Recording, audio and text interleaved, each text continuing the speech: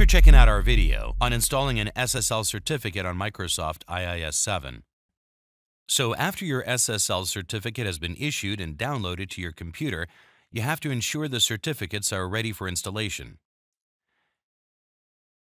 First, ensure the certificates are stored in a secure location. If your certificate was sent in a zip file, it has to be extracted before we start the installation. Now, for the purpose of this demonstration, I'll move the intermediate certificates to their own directory. Sometimes the intermediate certificates arrive in one file with an extension of CA-bundle. So first we'll install the intermediate certificates. Open the Microsoft Management Console by clicking Start, and in the search box type in MMC.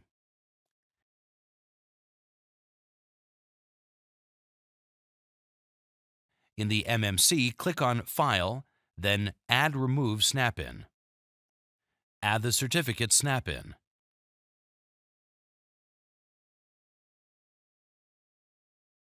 Select Computer Account and click Next. Then click on Finish, and finally OK to return to the MMC main screen. Now we'll expand the certificates. Right-click on Intermediate Certificate Authorities, then All Tasks, then Import. Click Next on the Welcome to the Certificate Import wizard.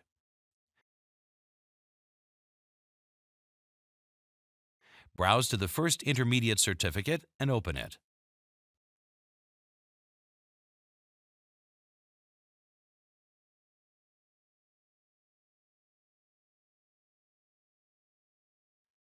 Now click on Next.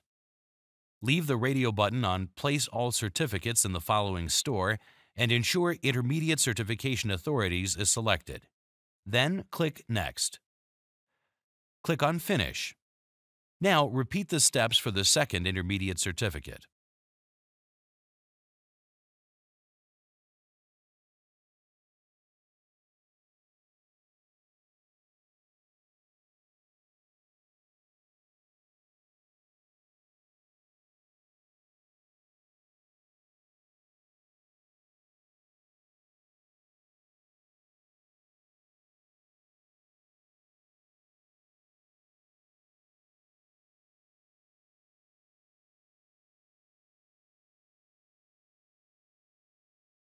Now you're going to want to close the MMC window.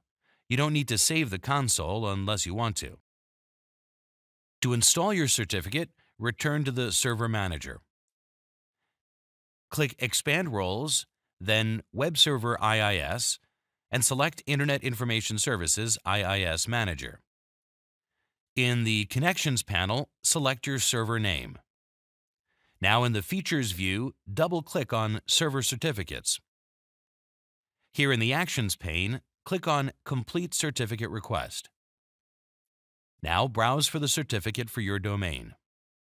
You might possibly need to change the file filter from star.cer to star.star. Select your SSL certificate. It's got the name of your domain in it. Now give your certificate a friendly name. Make sure you use one that you'll remember.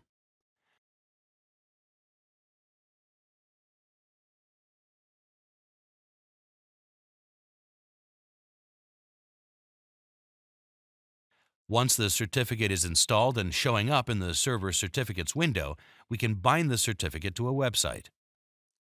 Expand Sites and click on the website you're trying to secure. In the Actions pane, click on Bindings. If HTTPS is already listed, then click on HTTPS and then click on Edit. If this is the first time you're using SSL on this website, you'll need to add, change type to HTTPS. In SSL Certificate, drop the box down and select the friendly name you used when importing the certificate. Click on OK, then click on Close. So, thanks for watching this video. Be sure to check out our other videos and stay secure.